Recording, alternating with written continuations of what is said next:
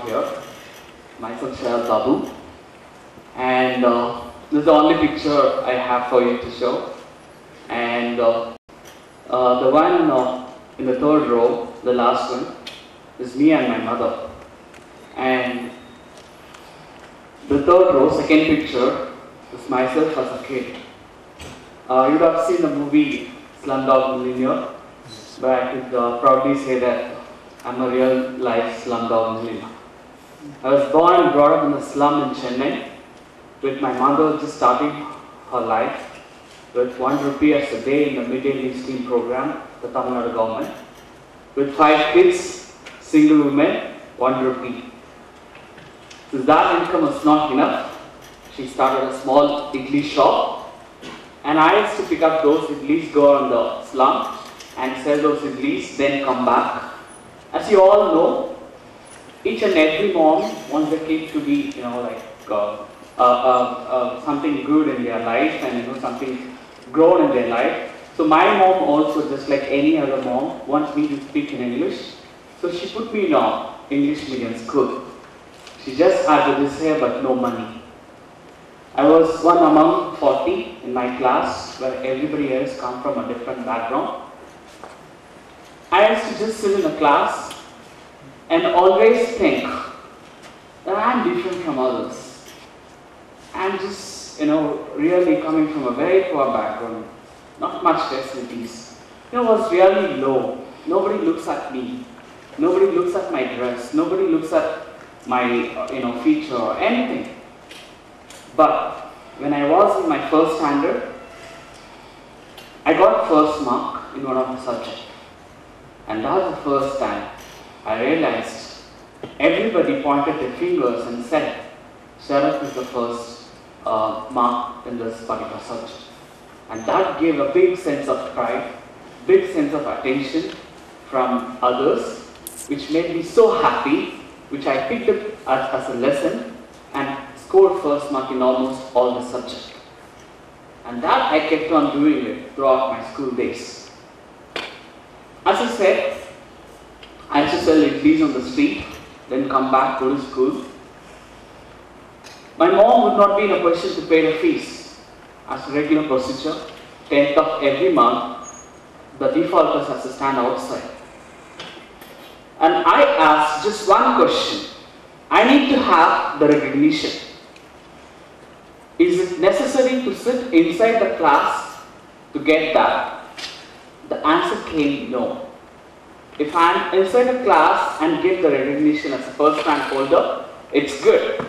If I stand outside and score the first rank, it's great. I said to myself, I want to be great, and this is a chance to make yourself a great person. I realized certain things in my life where everybody look at me and say that he is a poor kid. I asked the question, I'm a poor kid.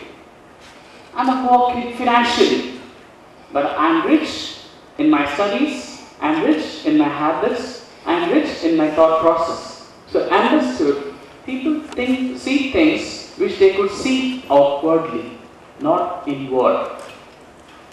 I developed this sense which helped me to break lots of barriers in my life. I live in a hut, and I live in a hut. I just told myself, except me, everybody stay in a house. When I stand on the street and look at the hut and look at the house, both looks different. But when I look both the things from a certain height, from the moon, both are same.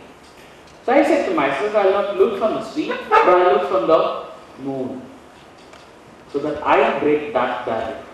This doesn't matter to me. I kept on doing this. Then, in my first standard, I used to have my mother drink water at the end of the day. And this happened throughout. At the end of the day, we would eat, all 5 of us, and I would see my mother drink lots of water. Only in my 7th standard, I realized that my mother drink water just because there is no food at home. And that was an eye-opener for me, because there is one life on this earth which sacrifices her food for the well-being of the other life on this earth. And I realized the greatness of a mother. I told myself I have to study much more harder, and I kept on doing it. Till my 10th, there was no electricity at my home. The one thing which I thought as a handicap for me compared to other students, other friends of my class, I just imagined that with tube light, my friends could see everything including their book. But with just a kerosene lamp, what I could see is only my book. I realized my concentration is much better compared to others. I said to myself, I trained my mind that you could see whatever you wanted to see. Then why do you worry about things which you don't want to see? I scored good marks. I cleared my 11th. Then 12th I came. I didn't have the energy to wake up and study well. I told and trained my mind. I told my mind, how can you react in this? You are not able to wake up early in the morning. I said, I'm going to save my energy by not talking more than 10 words a day. Also, I said to myself, I'm going to sleep on the plain floor, because when I sleep on the plain floor, by night, 12 o'clock, because of the chillness, I would wake up. I told myself, when my mother could sacrifice her food for my well-being, I could sacrifice my sleep for her well-being. I got really good marks, then got a seat in BITS. Then, in my final year, I thought I should go to one of the IIMs to really, earn lots of money. As you all know, when you go to IIM, right, you get a huge pay package. A guy from slum with a dream to go into IIM, everybody said you get more than 1 crore. I just calculated. If it is more than 1 crore per month, 8,30,000, how would I spend this? My mom is earning 600 rupees. If I just give it, she will faint. So if I don't spend in the first month, next month, again, I'll have 8,30,000 in my account. So heavy. So I thought, okay, first month, let me get 1 car.